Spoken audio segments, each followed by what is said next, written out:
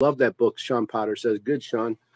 The Nuances of Hate, Peter H. Gilmore interview, King of the Underground is something about me. Doug Mesner interviews Shane Bugbee.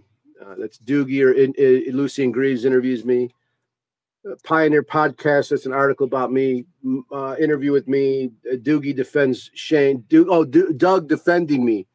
And there's this great piece in there where he goes back and forth defending Anton LaVey, Might Is Right, and myself, and it all contradicts everything he talks about today. And it was from this Willie Nelson contest I entered a long time ago, where I did this video for something I forget what it's called now, some peace movement, some peace thing, give peace a chance or something like that. And I won an award, the Willie Nelson Award. And I got attacked because I was a Satanist. So everyone's like, he's a Nazi. How could you give him this award? He's all these, just Satanists. How could you give him this award? But Doug defended all this stuff back then.